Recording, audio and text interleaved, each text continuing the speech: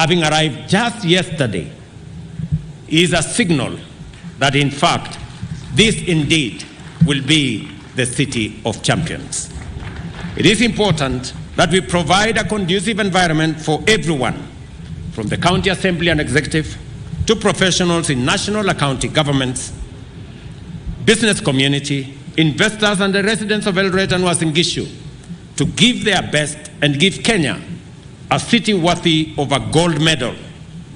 What you have done so far is commendable, and you must now proceed together to the next higher step.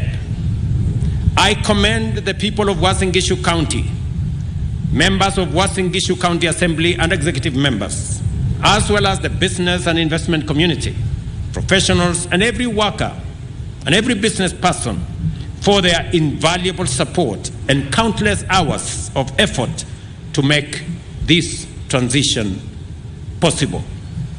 At a very personal level, I am a very proud person today that this city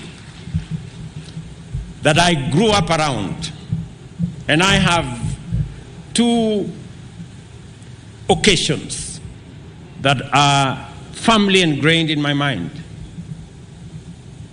The first is when I came in 1981, January, to Wareng High School.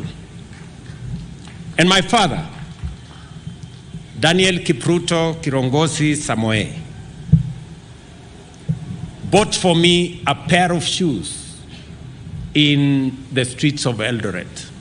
It was my first pair of shoes, and it is very memorable that that city is today, that town today is a city. I am also reminded again of another occasion when in 1984, in October, when I worked for the first time as a clerk after Form 4 in Kapkong Farm for the late Paul Boyd, and he paid me 300 shillings. It was my first wage. And I came to Eldoret town at Hughes Building, for those of you who know where Hughes Building used to be. And I bought for myself a pair of jeans with 137 shillings of my hard-earned wage. It is a moment I remember that it was my first time to walk into a shop and buy a brand new pair of jeans. That is the city, that is the town that today has graduated after immense hard work, commitment, drive by farmers, by business people, by sportsmen and women who have contributed significantly to the growth of this city. And today, we celebrate the city of Eldoret. Finally, I am reminded, because this is my hometown, that just behind here, when I first ran for a member of parliament, I didn't have a house.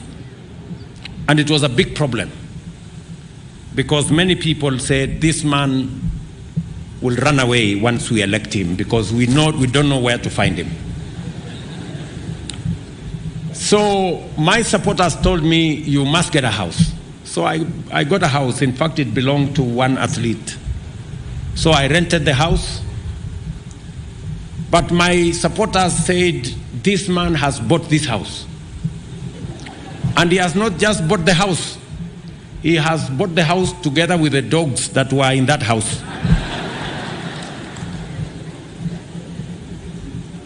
Just to signify how I had, the ability to be around. And the rest is history. So I am truly